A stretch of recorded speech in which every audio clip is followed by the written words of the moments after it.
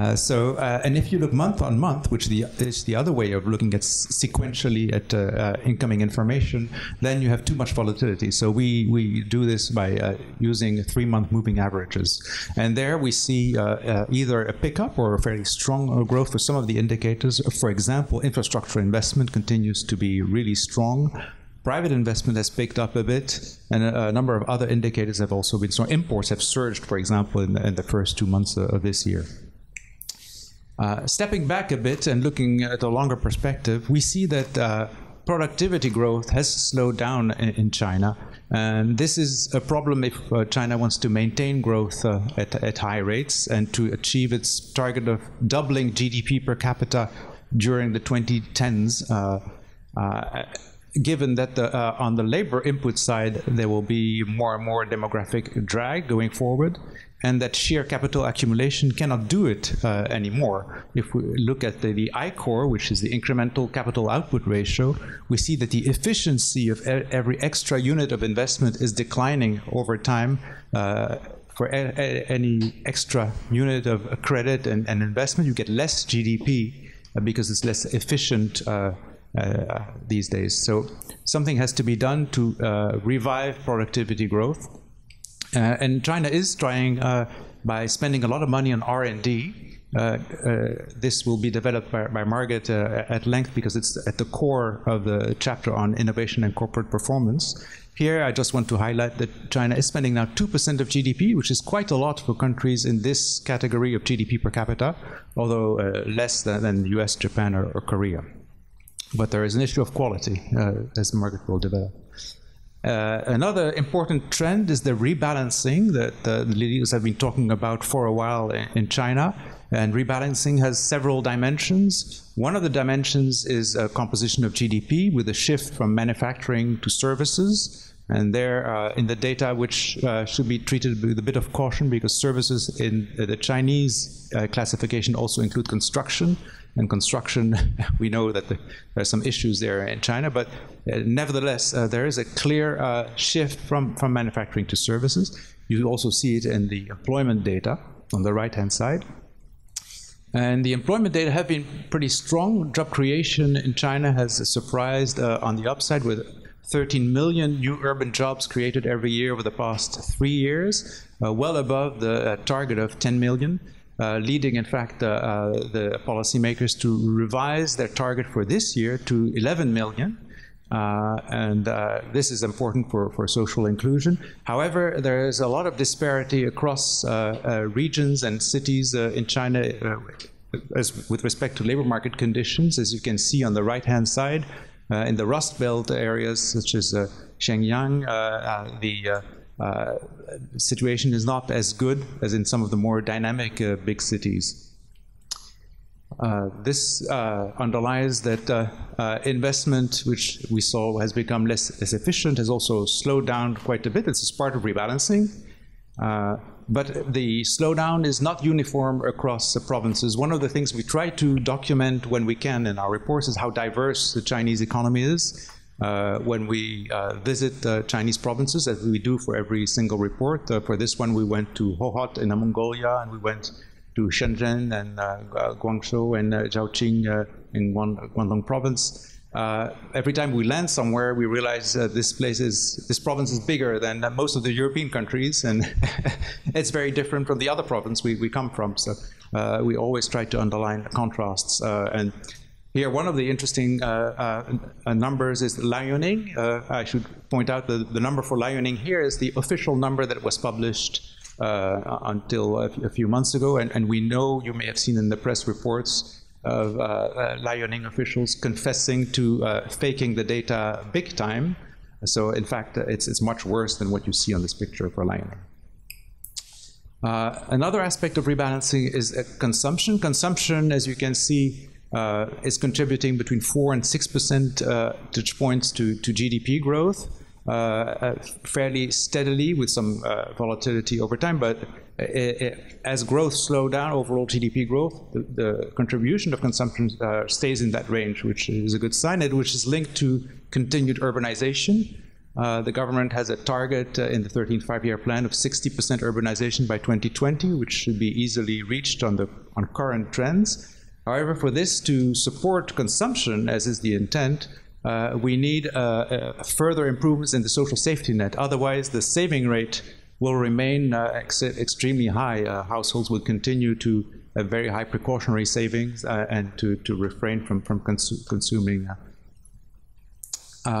An aspect of the report that is a bit new compared to earlier reports is the apparent change in trend with respect to openness. We were used to Chinese trade expanding very fast year after year, and to openness increasing over time.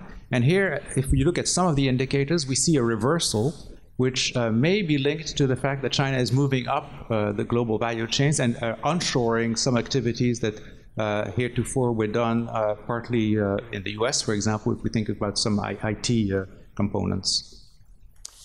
Turning now to macro policies, first, monetary policy has been quite supportive over the past year or so, at least until very recently. They cut the reserve requirement in steps. I say they rather than the PBOC, since we know that monetary policy is not really decided by the PBOC itself. At the same time, there was a lot of policy targeted lending. So this is something that is a bit harder to measure, but there are a lot of facilities in the PBOC arsenal that have been used to push credit to selected sectors.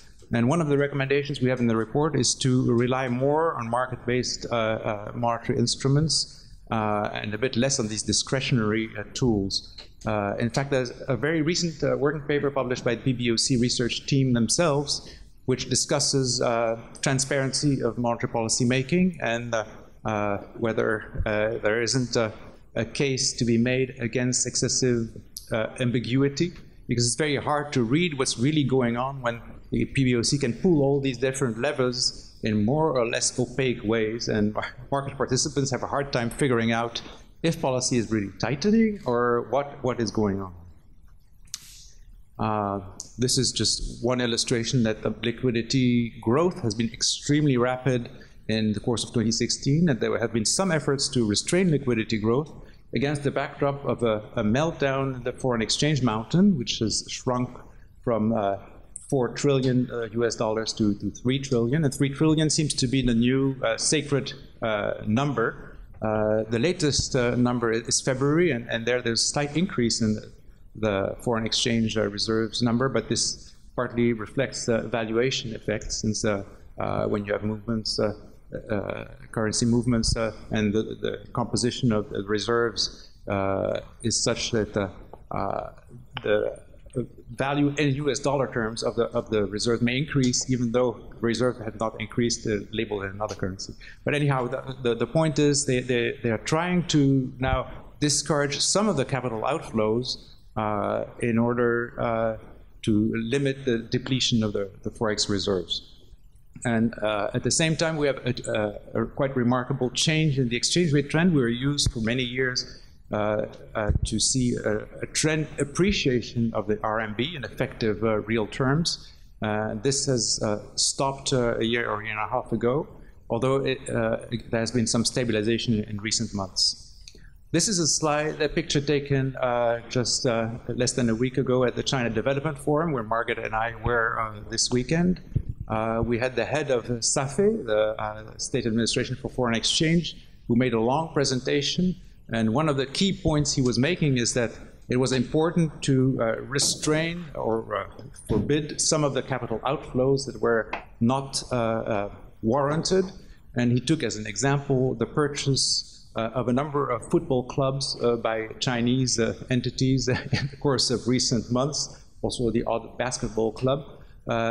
So he had this slide, which was the one that provoked most laughs on the part of the audience, which meant to say that there will be indeed moral suasion or guidance, or however you want to call it, with respect to capital outflows in the coming months.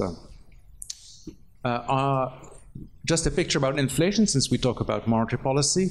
PPI inflation has really changed course dramatically after 4 or 5 years of negative numbers in the -3, -4 range. We have seen an acceleration in PPI inflation to close to 8% on the latest readings.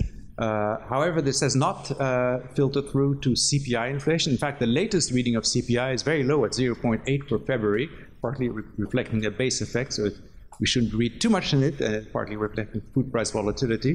But core CPI inflation, which is probably more relevant for analytical purposes and to assess inflationary pressures, is well behaved at around 2%.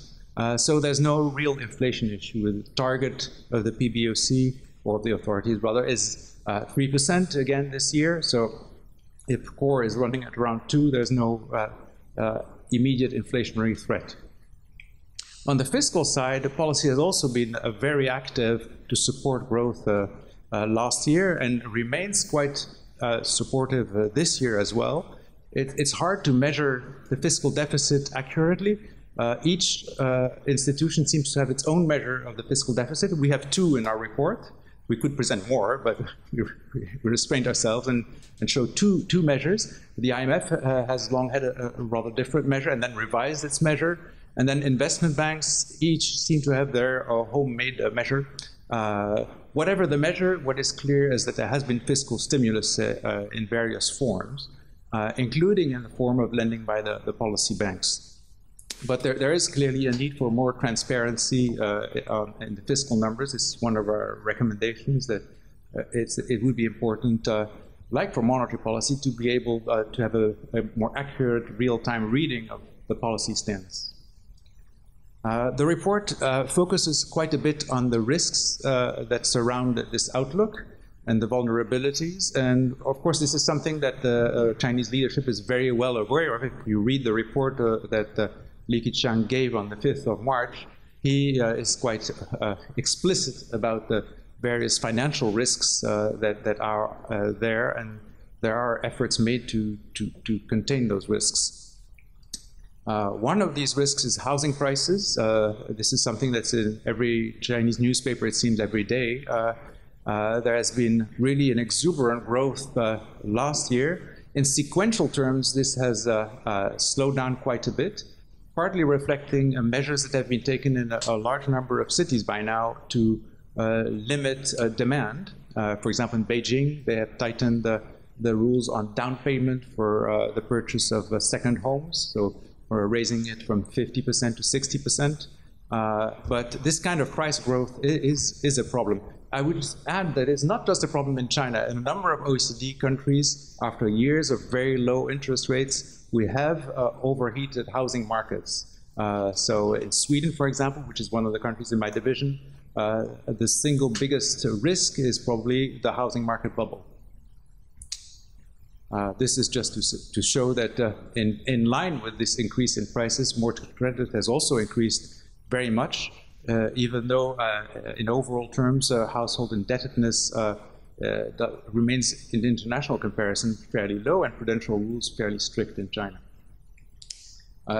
Corporate debt is an issue that Margaret will say more about, but it's clearly one big risk, with corporate debt having reached levels far above international comparators in China, and most of this being SOE debt. You can see it in bank balance sheets as well. We know that NPLs are understated in the official numbers, but they are rising, so there is a disquieting trend. And near NPLs, so to speak, or special mention loans, to use the technical term, are also rising fast. So there is a deterioration in the quality of the portfolio of banks corresponding to this excessive corporate indebtedness. I should speed up, otherwise I will crowd out Margaret. But I do want to say just in a few words that there is an issue of fiscal organization, a mismatch between revenue intake and spending mandates between levels of government. And so local governments find themselves short of resources to finance some of the things they're supposed to finance, and reliant too much on land right sales. As you can see on this chart, the share of land right sale revenue to total revenue for some provinces is just very, very high. And this is not healthy. One way to cope with this is to set up platforms. So there are about 17,000 such special vehicles, according to one estimate. The National Audit Office has investigated this in depth, but doesn't do so regularly. So the latest audit dates back several years now, and it's a source of financial risk. One of the things the authorities are doing is trying to redesign the prudential framework. In December 2015, there was the so-called macro policy assessment introduced by the PBOC, which is going to be revamped later this month or next month, adding wealth management products to shadow banking as items that will be monitored more closely by the central bank. And the regulatory setup may also be streamlined and reinforced along the lines depicted here, although this is just one scenario envisaged by HSBC. There are other possibilities. I will perhaps just flag that we have some material in the report also on green growth. At the OECD, we try to underline the need for sustainable development. And although the government likes to show, this is the NDRC report that presented on March the 5th, that they are making progress reducing the toxicity of each unit of GDP, given that GDP continues to grow fast, in absolute terms, emissions of bad stuff in the air, the water, and the soil continue to rise. This is one example with the quality of air, where you see that China doesn't compare very well, although India is even worse, but that's called comfort. We have several recommendations. One of them is to increase the share of environmental taxes in the tax mix. And the other is to enforce environmental legislation more resolutely at the subnational level. So I will stop here to pass it on to Mike. This is just a few headlines triggered by our report. As you can see, there's a lot of focus on the growth numbers, but the growth numbers are not what is most interesting in the OECD survey.